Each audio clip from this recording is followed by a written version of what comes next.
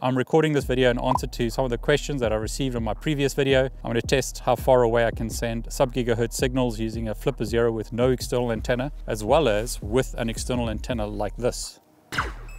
That unlocks. Okay. Still very close. Nothing, right? Mm-mm.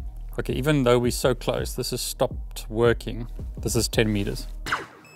Unlocked. Easy at 10 meters with a flux capacitor.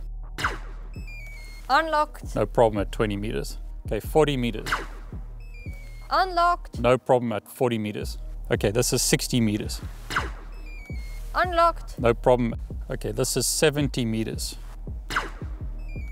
Unlocked. No problem at 70 meters. 90 meters.